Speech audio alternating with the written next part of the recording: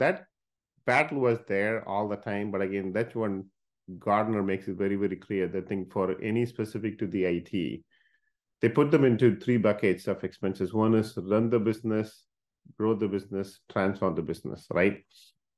So if you think about the one drives the business value is grow the business and transform the business. That's what drives the business value.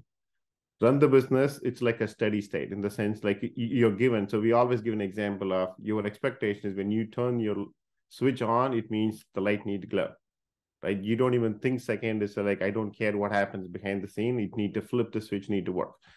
That's what happens to the people coming into the office or working from remote. When they turn on the laptop, it should get connected. It just need to work.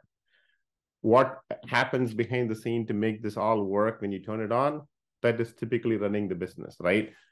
So the focus is the how much ever efficiency that you can able to create, make the run the business the smallest percentage possible.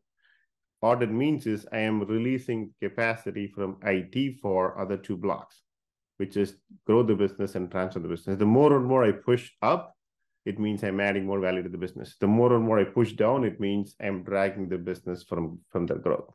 I think that's where we need a value to say, okay, do I do the right job of balancing my number so that, because again, it's a contradictory, right? So when I grow the business, to your point, I'm going to add more application.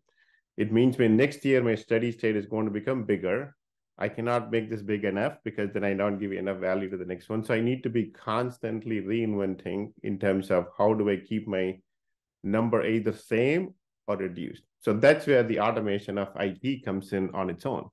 I think that's where the automation, now the AI is going to play a role to say, how do we make my operations streamlined so that I can able to keep reducing while I'm keep adding new apps?